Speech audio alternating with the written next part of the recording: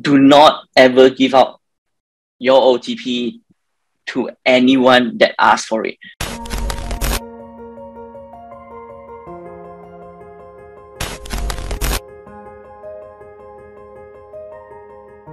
What happened? And I mean, what exactly, how did you get scammed? Well, it was, first of all, thanks for having me. I think it all happened quite quickly, actually. I would give credits to the scammer for being so patient and plan everything out. But the whole process of me being a victim of a scam took place like 40 to 45 minutes, right? It all started with an automated call that came in like all other automated calls, right? Where it says that, oh, it's like robot-ish sound that says that you have a certain amount of money unpaid from my credit card. And I was like, okay, I've only 2 credit cards, and I have a behavior of always clearing off my credit card whenever I spend on it. So at that point of time, I wanted to know more. So they asked me to press 0. So I of course I went and pressed 0, and it links me to this alert like bank person, and they said that I have a card that has over more than 10,000 or 20,000. I forgot the amount that I haven't settled off. So I said impossible, because I've normally settled all my credit card debts whenever I use them. So they said that no worries, we'll help you check. And then they came back and said that, oh, we actually have a card that you actually registered with, and you got it from Terengganu. So I'm like, wait a minute, but I've never been to Terengganu before in my whole life, not that I can remember, and definitely not in recent years, right? So at that point of time, I'm very much of, I do not have this, and I did not, and I know that this does not belong to me. But if you need my help, then of course I'll give my assistance to you. So the person was very nice and said that it's okay, no worries, we'll look into it, we'll help you launch a report. I say, yeah, sure, why not? Because it's not mine, although it's under my name. The account was open under my name. So then they linked me to this so-called police officer or sergeant on the call and said that, hey, so we have this report, whatnot, let's give me your details, and then we'll help you go through a police report on this part. But before that, they said, before that, we will just do a little bit of check to make sure that there's no other similar case that involved your identity. I said, yeah, sure, why not? Then of course they went on to check and whatnot, and then they came back. They came back and said, hey, okay, so we actually got your record, and it seems like this card of yours that haven't been paid up, and also your identity was actually linked in one of the ongoing case that they are actually following on, right? And it involved drug smuggling and also money laundering. Wow. Right. So at that point of time, of course, I'm like, I did not do this. I know where I did not. So if you want to accuse me of something, I did not do this. But if you need me to help you on the investigation, I mean, on my end, I did not do it. So why not? Right. So, and they kind of just ride with that thought of mine, or my thought process and emotions at the time, which is I didn't do it. So, and then they transfer over to this so-called sergeant in charge of the case. So at this point of time, I'm talking to 3 different people already, right? And this sergeant was like, hey, every time when we get into a case, everyone that we got the identity, they all denied that they are not involved and whatnot, but in the end they are actually involved. We don't know how, but with your identity, your IC, and your credit card was involved in this money laundering that we actually swooped their nest a few weeks ago, right? And then from there on, he moved on to some threats. He said that, you know how does this goes down? He said that if you are found guilty and you're not cooperating with us, we could just send a group of people with a letter and just come and pick you up wherever you are, right? Or search your house, that kind of thing. Well, of course, me being me, I didn't know what was the process of all these things. I wouldn't have known what he said was true. But at that point of time, my emotions was very much still, I did not do it. If you want me to cooperate in this case, sure, why not? I'll cooperate, right? So from there on, I say, okay, fine.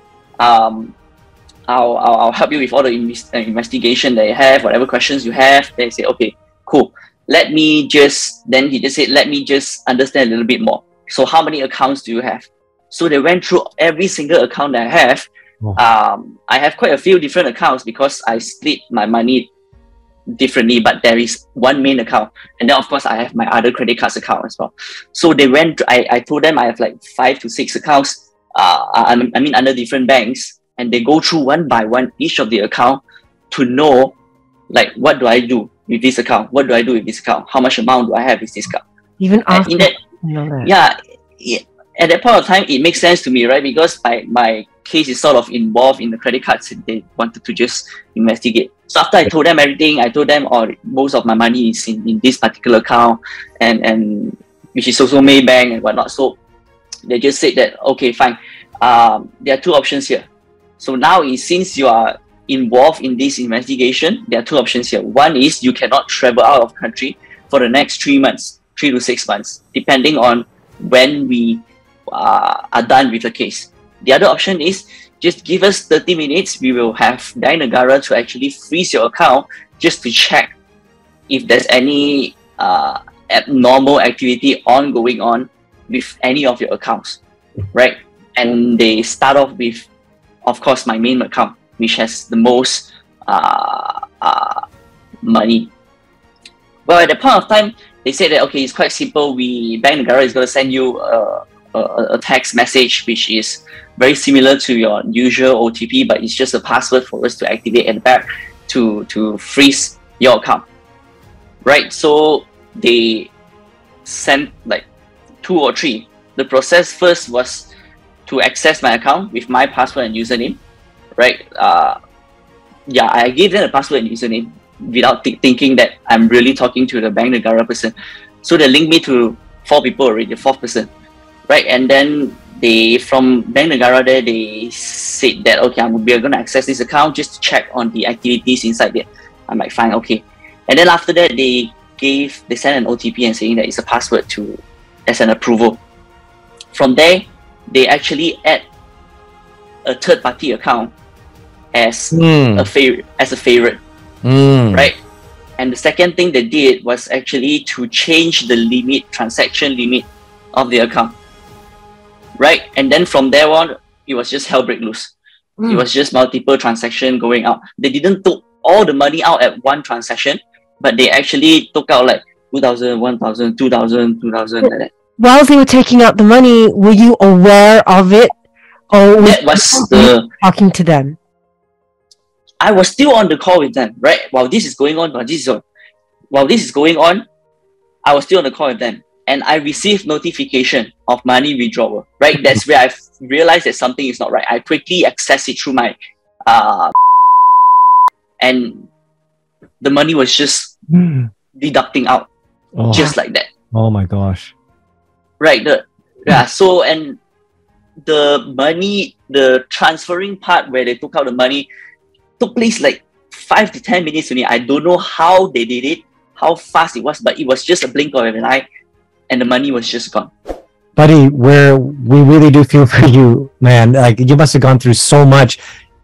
For those that could fall victim to something that you and your friend have encountered, is there any advice, maybe like a premonition, maybe just a foreshadowing, so that people can know that they might be actually scammed in something similar like we do? What advice would you give them? You know, the funny thing is, when I walked into the police station and I told them about my case, the police people there had a smirk on their face at that point of time. And they said, you didn't know about this Macau scam? Right? And I really didn't know what is Macau scam.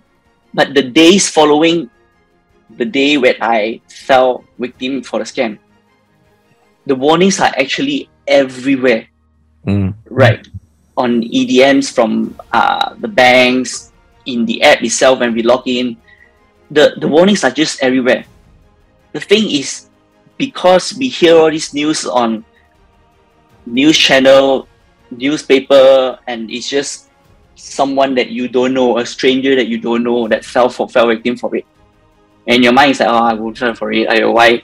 Why would they fall for this kind of thing? But when it happens to someone close to you, that is just around you in your life, it plays a bigger impact to your awareness on this part, right? I would say that I think for those who might potentially fall victim, which could be really anyone, which really could be anyone. They don't just target a specific or if your IQ is lower and whatnot, I'm going to target you, or if you're more successful or less successful, I'm going to target you. But it could really be everyone, and they play with your emotions, they play with your feelings at that moment of time and just ride along with it. I guess the only advice that I can give to people is really just to pay attention to all these signs, stay vigilant, do not ever give out your OTP to anyone that asks for it. I mean, it sounds really cliche, right? Everyone is telling don't give or don't share your OTP. But in the end, I'm the one that gave it to someone. Yeah. Right? And I was thinking back, even if they could have my username and password, they really couldn't do nothing in my account. As long as I did not give them the OTP. Yeah. Right? So it's true, guys. Do not give or share your OTP with anyone.